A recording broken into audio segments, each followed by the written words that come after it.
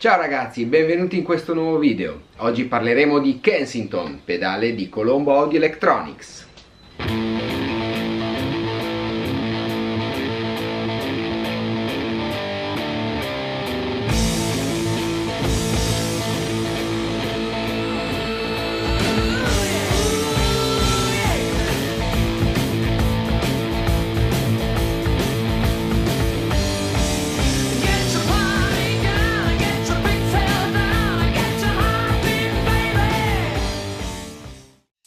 Ciao ragazzi, come dicevo oggi parleremo di Kensington, il pedale di Colombo Audio Electronics che va a riprodurre il suono di un Vox AC30 nel suo canale normal.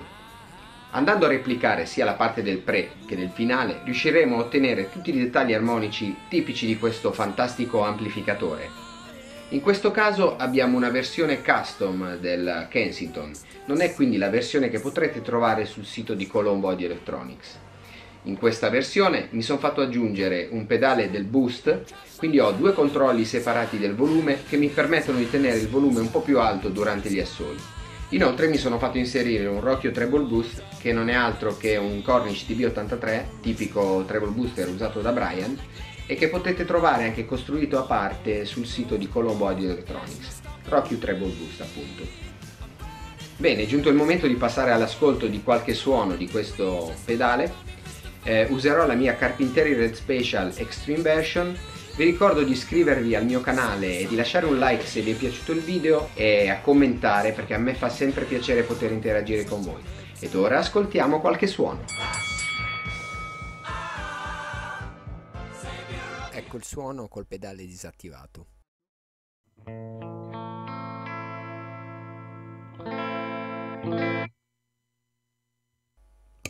Andiamo ad attivarlo.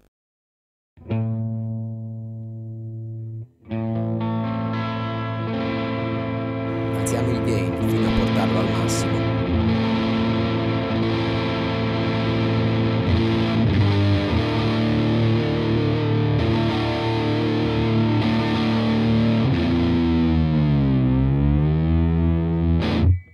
E ora inseriamo il treble booster. Al momento sto utilizzando il cut un po' più alto del dovuto, infatti le frequenze sono un po' più scure rispetto a come siamo abituati a sentire nel sound di Brian. Diciamo che agire su questo controllo vi permette di farvi sentire meglio dal vivo nel mix, in termini di frequenze.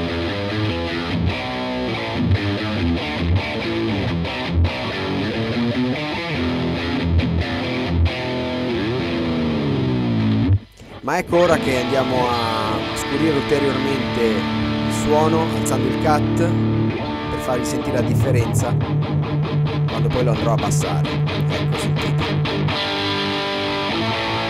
Queste sono le tipiche frequenze scintillanti del Vox e ora vi faccio un bel riff anni 70.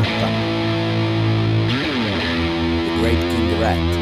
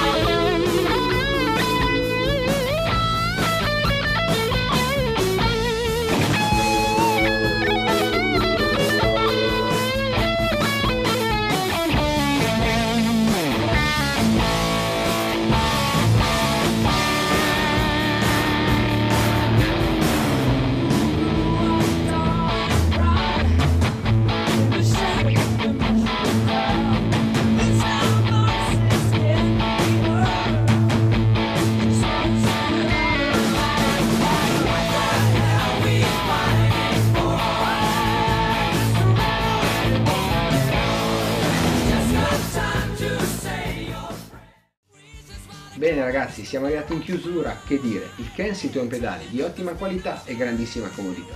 Se pensate di poter tenere in un palmo di mano il sound di Brian May senza dovervi spaccare la schiena con i Vox AC30, e se pensate poi di prendere questa scatoletta, metterla nella custodia della vostra chitarra, uscire di casa e andare alle prove con la vostra band senza bisogno di nient'altro, certo un treble boost in caso in cui non abbiate una versione simile alla mia che privilegia all'interno, beh, direi che è proprio una manna dal cielo. Aggiungetevi tutti i vari effetti e vi garantisco che anche dal vivo non deluderete nemmeno il fan più accanito di qui. A questo punto non mi resta che salutarvi e ricordarvi di andare sul sito di colomboaudioelectronics.it. Ciao a tutti e alla prossima!